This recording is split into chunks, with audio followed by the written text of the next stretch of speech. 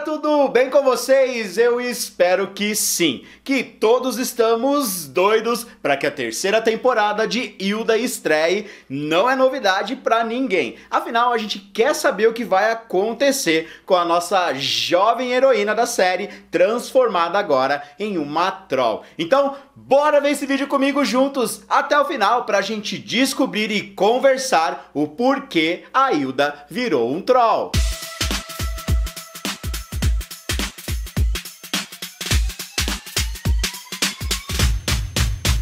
Mas para isso, para que a gente descubra o que levou a Hilda a se transformar em uma troll, o porquê a Hilda se transformou em um troll, a gente precisa relembrar do último episódio da segunda temporada. Esse episódio mostra bastante a relação da Hilda e da mãe dela. Já começa com elas discutindo, e então a Hilda e a mãe vão parar no que a gente pode dizer um reino troll, uma caverna cheia de trolls. Toda a temporada, todo o roteiro, ele é voltado para mostrar assim a relação delas e o crescimento delas juntas. A gente tem um episódio em que a Hilda mente pra caramba pra mãe dela e a mãe acaba descobrindo, elas discutem. Isso acontece nesse episódio também, no último episódio da segunda temporada. Elas acabam discutindo e isso tudo é um plano para mostrar pra gente o quão é importante esse crescimento, essa relação.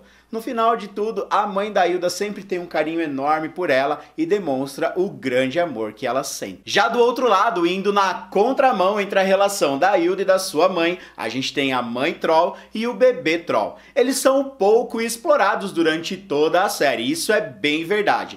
Mas dá pra ver que a relação deles dois já é mais próxima, já é de mais confiança, tem um carinho ali mais explorado, mais aprofundado. E a Hilda e a mãe, elas estão crescendo, elas estão caminhando juntas entre as dificuldades e os acertos, os erros e crescendo. Mas a gente já consegue ver que a mamãe troll e o bebê troll têm um carinho ali, um amor muito grande. E é isso que a Hilda e a mãe também vão desenvolver e alcançar até o final da série. Agora a gente vai acabar unindo as duas visões e chegar em duas vertentes dos motivos que podem ter levado a Hilda a se transformar numa troll, o porquê que ela virou uma troll. Bom, a mamãe troll e o bebê troll têm uma relação mais próxima e durante todo esse episódio, a gente vê que a mamãe troll vê a relação das duas, da Hilda e da mãe. E nessa relação ela percebe que existe sim muito carinho, muito cuidado, né? A mãe da Hilda quer tratar ela bem, cuidar dela com amor e com carinho.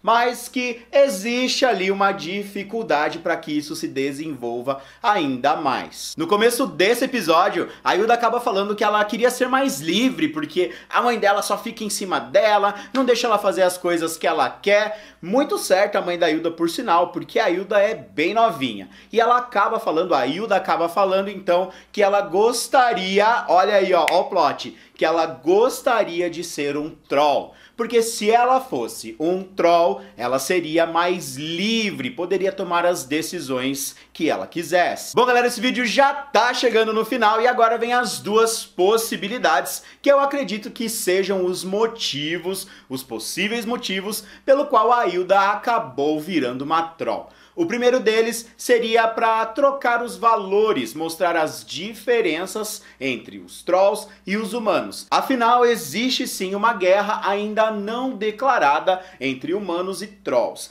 A Hilda, estando como um troll, vai mostrar um outro lado, vai fazer com que os humanos enxerguem como os trolls vivem, que eles não são uma grande ameaça nesse desenho. Eles não são uma ameaça, eles só querem viver a vida deles, eles não se preocupam com os humanos, eles passam a vida deles vivendo tranquilamente, em paz e harmonia. E os humanos é que estão ali bolando jeitos de deixar os trolls loucos, de deixar eles longe, de caçá-los de uma certa forma. Então esse seria um dos motivos pelo qual ela virou um troll. Mostrar a realidade dos trolls, que eles não são tão malvados assim. Já o outro motivo, o real motivo que eu acredito que seja o que a terceira temporada vai nos mostrar, é para que a Hilda compreenda a relação dela com a mãe dela. Para ela veja o quão quanto é importante essa relação, essa hierarquia, né? Quando a mãe dela pede uma coisa, a mãe dela pediu pra ela: filha, vamos jogar um jogo com a mamãe. Ah, não, eu quero fazer outra coisa. E aí ela acaba mentindo de novo e rola uma certa discussão.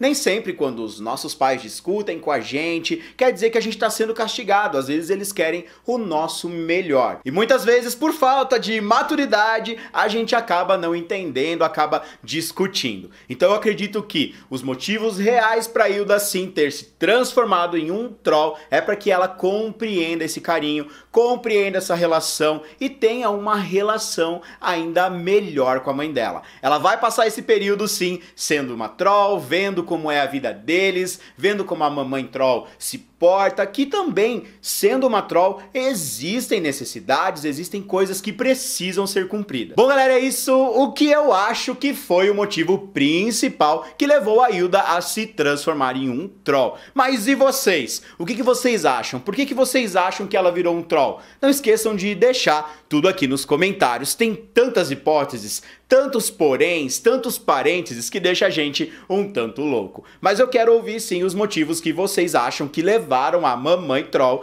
a transformar a Hilda em uma troll. E eu vou ficando por aqui. Falou, valeu e bye bye!